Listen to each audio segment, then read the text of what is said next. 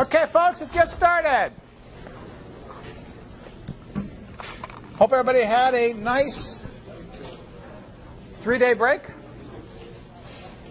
Anybody not have a nice 3-day break? That means everybody had a nice 3-day break?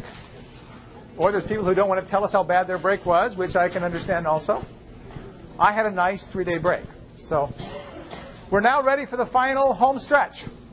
And that home stretch is going to come this week in terms of finishing up photosynthesis today, starting nitrogen metabolism today and tomorrow, and dealing with signaling on Friday. So it's going to be a busy week.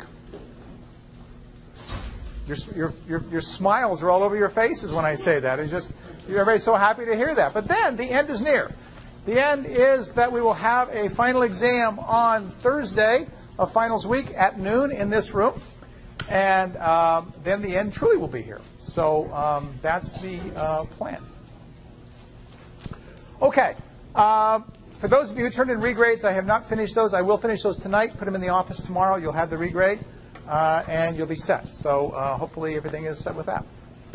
Okay, well, last time I got just a very brief start into photosynthesis, and so today what I'm going to do is go through that in a little bit more detail. Not a lot of detail, but a little bit more detail. And then we will move our attention to nitrogen metabolism, which is a very important and interesting phenomenon that occurs in all living systems. So last time I told you, just in words, a little bit about the different types of photosynthesis, the different systems of photosynthesis. And now what I want to do is go into a bit of detail about those systems. So photosynthesis, as I referred to last time, occurs in what we call a light cycle and a dark cycle. And the light cycle occurs in a process that obviously requires light, as I mentioned. It's stimulated by photons, as I'll show you today. And it produces, as its end product, it produces oxygen, and it produces ATP, and it produces NADPH. That's the three products of the light cycle of photosynthesis. In the dark cycle of photosynthesis, which, as I said, does not require dark, it can occur in the light or the dark. In the dark cycle of photosynthesis, carbon dioxide is extracted from the atmosphere and incorporated into a sugar, as we shall see. Ultimately, you can make glucose in this way through a sort of a convoluted process, and I'll show you that as well. So that's what we have on tap for right now. The first thing I should talk about, I mentioned it briefly last time, is chlorophyll. Chlorophyll is the light harvesting molecule that chloroplasts use. Okay? So in that thylakoid membrane of the chloroplast I talked about last time, we have chlorophyll molecules. And those chlorophyll molecules, you've seen a structure like this before. That structure looks very much like the heme group of hemoglobin. And the primary difference between the heme group and hemoglobin and the chlorophyll structure is right there. Heme has an iron at that point. Chlorophyll has a magnesium at that point. Now, as that might suggest to you, the electronic properties of having a magnesium there instead of having an iron there might cause this to have some interesting ways of behaving, and in fact it does. And it's because of that magnesium there that we actually see the ability to excite electrons. And we'll see that process in just a little bit. Now, you're not going to draw a structure, of course, or anything like that, but I think you should certainly know that chlorophyll looks an awful lot like heme. Okay? These are something that books get very excited about, absorption spectra of all these, and for our purposes, I think it's really not necessary that we go through that. You like that? Now, the pathway that excitement of light takes through the chloroplast is interesting. Photons of light impinge upon light harvesting pigments, and the energy of those photons ultimately make their way to something called a reaction center. And this is a very active area of investigation, understanding what reaction centers are and how they function. I only bring this up not to teach you anything about reaction centers, because to be honest with you, I don't know anything about reaction centers myself. But reaction centers are where the reactions that we'll be talking about are actually occurring.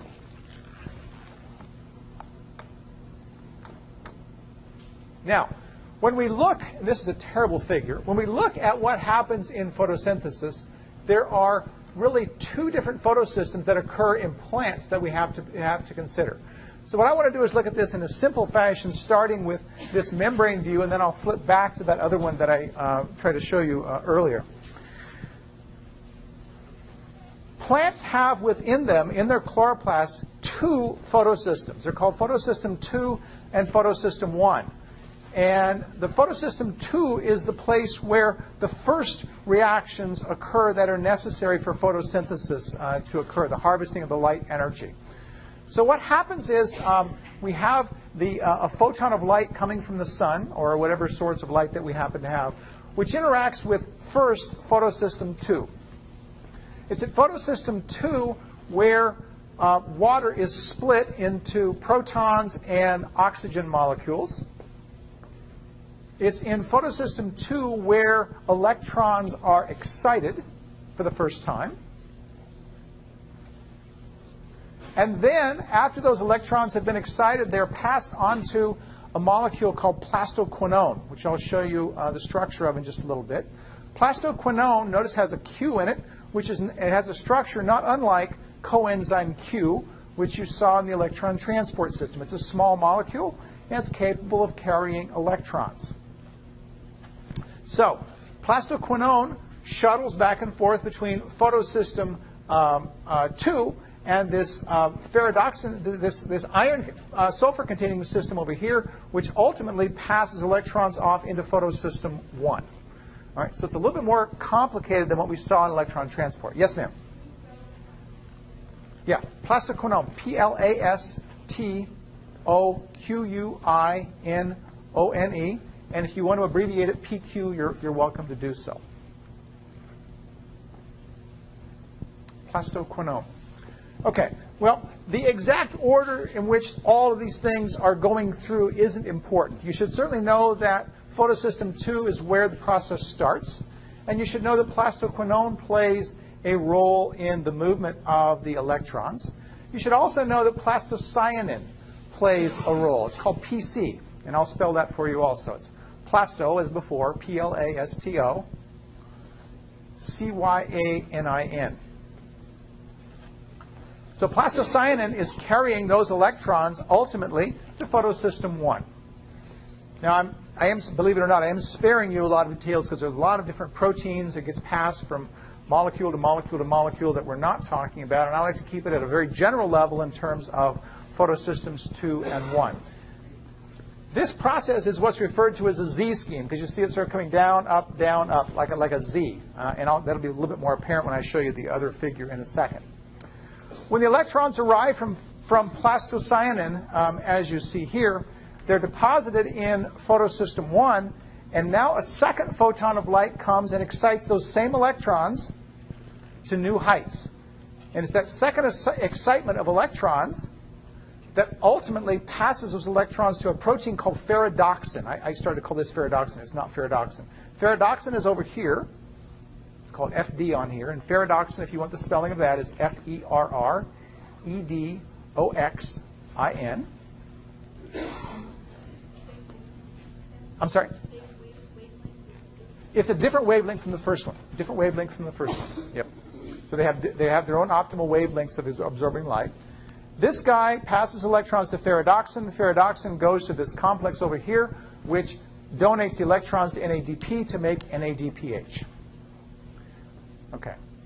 So this, what I've just shown you, is the equivalent of the electron transport system.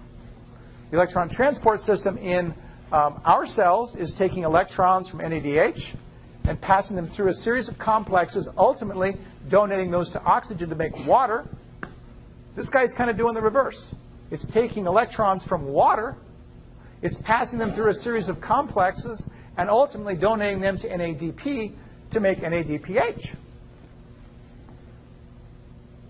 Now, it might seem like we're trying to make everything run downhill, right? We have to go downhill at some point in order for these electrons to move one direction or the other. We can't go home and come back and go downhill the entire time. We have to go uphill at some point.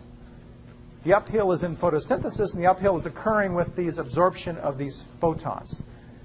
The photons are lifting those electrons to those heights that they need to go to so they can ultimately be donated to NADP.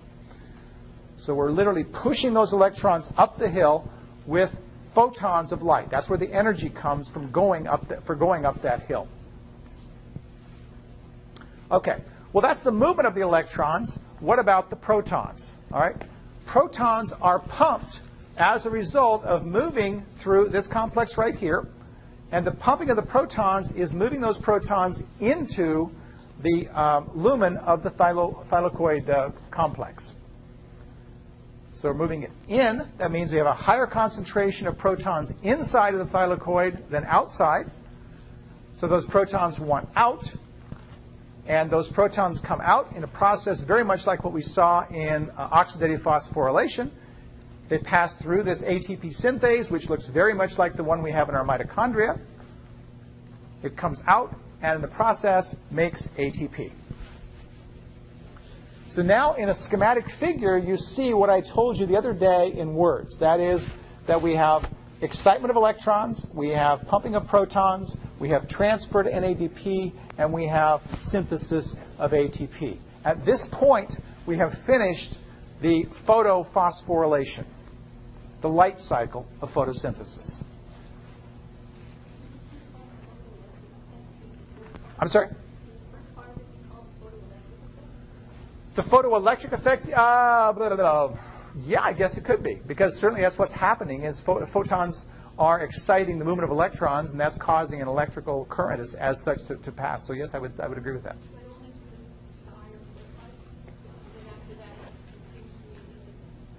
Well, there's actually two places, though, where light is affecting those electrons. So they're affected here and here. I don't use that term photoelectric effect, so I don't know where people would draw the line for that, to be honest with you. Yes? Yep.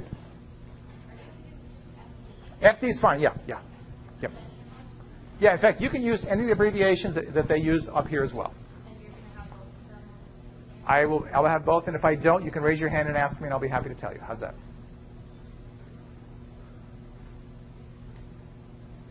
Okay, so we're cooking. Now, let's just take a brief look and see why this is called the Z scheme. Okay, so here is another way of looking at the same thing. We see photosystem 2, we see photosystem 1, we see electrons coming in, they're excited, they fall down, they're excited again, and they fall down. That's basically what's happening if we plot this as a function of energy. And so it looks like a Z as it comes through and does that. This down here is the same basic thing you saw in the last figure I just showed you. Okay. Now, one of the things that's sometimes confusing to students is, well, how does this process get started? The process gets started by virtue of the fact that it's the photon that starts everything.